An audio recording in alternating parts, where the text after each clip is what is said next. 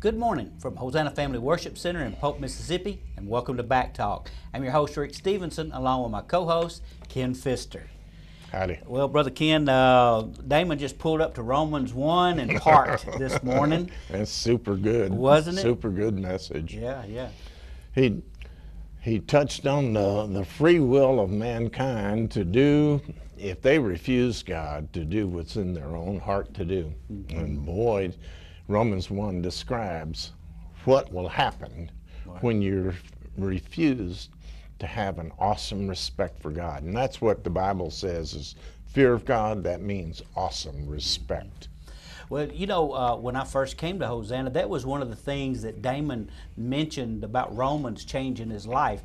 Little did he know that the same thing had happened to me, and I didn't know that the same thing happened to you. So all three of us were really struggling in our unsaved years but it was the book of Romans that really kind of set us free. Yeah, it is. And if you think that you're bad, go to Romans 6 and 7. You'll figure out why you think you're bad. And exactly. And I do the things that I don't want to do, and the things I want to do, I don't do. Yeah, you're on it.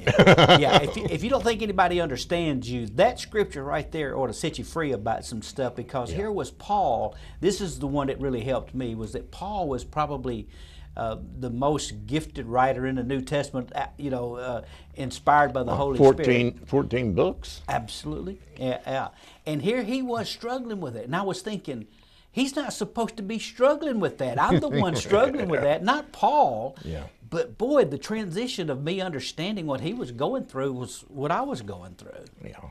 And Pastor brought out the fact that when you look in Genesis 1, 2, and 3, where God created mankind in his image, male and female created he them, not transgender, not homosexual, male and female created he them. And when people start to take the place of God, they're in very thin ice when it comes to, if they happen to die in that state, they're going to face the judgment of Almighty God, because he's righteous. Right. He's going to judge what's good and what's bad. And everything that he mentioned that's bad is bad for us. Not for God, it's bad for us. Well, he did a great job of explaining that too. When he said about the very thing that you're just talking about right there, was he's letting us know that it's what's inside of us that's causing our angst and our problem. It's in our mind here. We've got a battle going on. He mentioned that. Yeah. Our flesh is at enmity or at war with the Spirit of God that's within us. That when you get born again, you're going to have to slap your flesh, because die to self daily, because your flesh is going to want you to do things that the Spirit of God within you is going to say, no. Yeah. See? Well, he also was able to dissect there things that we've talked about in the past too, where people blame God for a lot of things. Yeah. He just laid it out. He said, if you do these things, God is going to just pull his hand off of you. It's not God actually doing and bringing the evil. Absolutely. He just removes his hands and lets you do what you want to do. Right. And what's going to happen then? If God lifts his hands of protection, Satan's going to move in. I'll guarantee you that. And he does, and you're going to suffer the consequences of the damage you do by rejecting God's ways. So the Bible was written as a love letter to us, inscribed, inspired by the Holy Spirit of God to keep us from walking on our own feet with golf shoes. Right.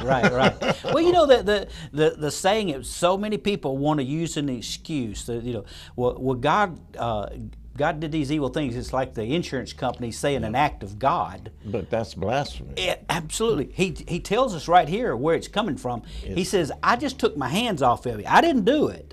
I just took my hands off of it and let you have your own way. And the whole reference to this is Job 1 and 2. The difference between the good guy, God, and the bad guy, Satan. That's the reason that it's the oldest book in the Bible. It references right back to who's the good guy? God. Who's the bad guy? Satan. That's it. And everything that Job's friends, he had 3 psychologist friends that didn't know squat. And Job was saying, I'm righteous and I'm without sin. And so you got to watch yourself when you're in the presence of God. But nonetheless, he didn't deserve what Satan did to him. But since he's pre-law, he blamed God for both good and evil. Yeah. And that's not the case. The whole book of Job explains the difference between the good guy, God, and the bad guy, Satan. Satan was the one that took away from him. Yep. So we have in Romans the very clarifying aspect of what Jesus did for us. It's just wonderful. Right. Well, you know, we're also we're referred to as the children of God, the firstborn of many brethren. And you know, we've talked about this before, and you said this.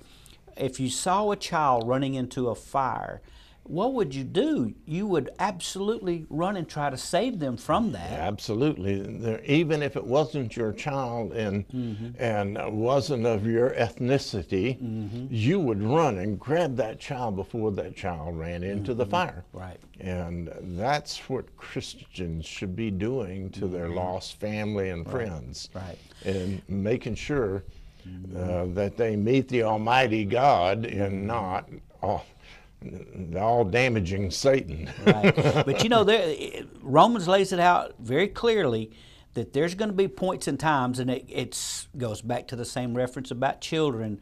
There's some times that we let our children go right ahead. If it's something that's not going to absolutely kill them, we'll go, okay, that's what you want. You won't eat all this candy in the sack? Knock yourself out, and you just let them go. And then eventually they're going to get sick of that, and they're going to be taught a lesson. Have to go to the dentist. Right, exactly. Well, that's what Paul was trying to say. Yeah. Paul was saying he's going to take your hand off you. If you want it bad enough, you want to just keep on in your sin, he's going to take his hand off of you and go, okay. Yeah. So same thing about about honoring your father and your mother. He brought that up in the scriptures today. That was in Romans as well. That's in Romans. What's going to happen? 1 and 2. And it states that if you don't have respect, and that goes to 2 Timothy chapter 3, where the whole hit parade list is listed of at the end time days. This is how people are going to be. And Paul describes it in both cases, that we're facing people who don't know God, don't fear God, don't respect God, and they're trying to teach our children and us that if it feels good, do it. Yep.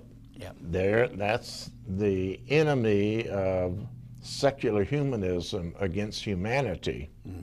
There are 2 tenets of faith. There is no God, and there is no supernatural, so therefore they do away with Satan. Right. And God makes it plentifully clear that there is an enemy of the righteous, and his name is Satan.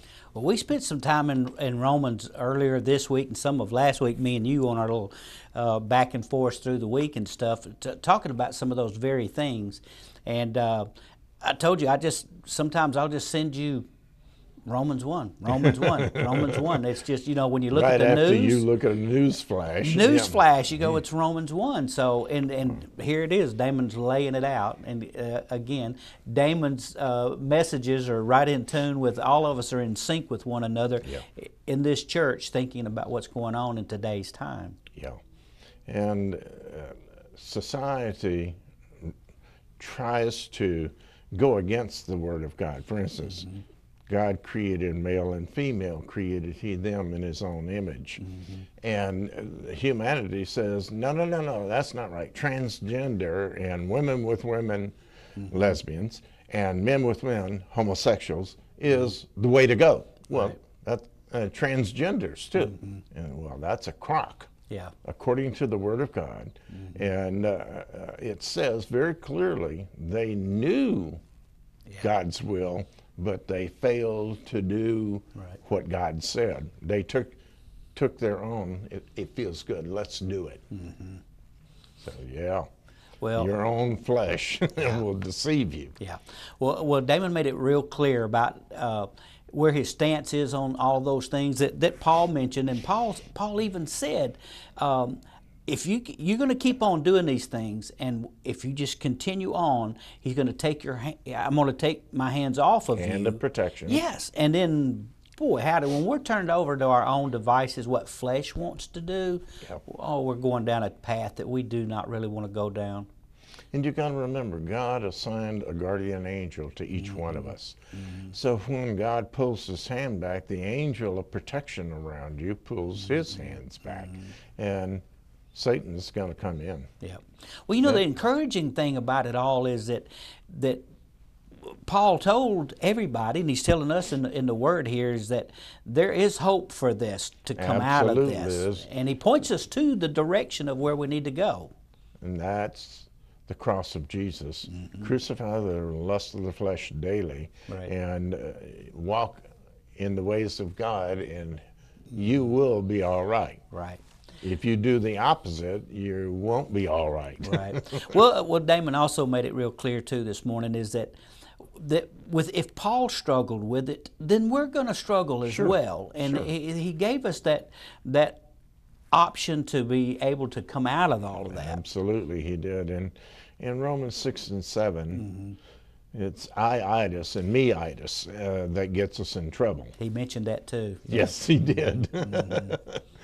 The I-itis, me-itis is certainly your flesh dominating what God's Word says. Yeah, absolutely. Yeah. And again, knowing that there's hope, that everybody should go back and read Romans if you're struggling. Absolutely. And Damon also made sure that he pointed out that these are Christians going through these things. Paul's talking to us as well. So he's just not talking to lost people, although we look in that and he goes, don't judge now, because the first thing you do is you start pointing out, well, oh yeah, they're talking about them. But he's talking to us as Christians as well about how to deal with those issues. Yes, and both the scriptures that Damon quoted extremely well, put up on the screen, Romans 1 and 1 Corinthians, it teaches us how he was caring for a church, the Corinthian church, and what not to do. Yeah. And the what not to do's is so that you don't damage yourself. Right. That's exactly. He doesn't want you getting hurt by your own actions. Right, right. Well, that message there, some people might want to look at it as one that was kind of the one that might want to beat you up a little bit, but it's not. It was an encouraging one. It is It was encouraging. absolutely. There's hope. There was hope all through those scriptures that Damon listed in the message today. Sure Nothing there but is. hope. Absolutely. And that's the promise of the love letter from God to us, the Bible. That's it. That's it. All right. Well, listen, on behalf of Ken and myself, we want to thank you for joining us today, and we hope you'll join us again next week at the same time and same place.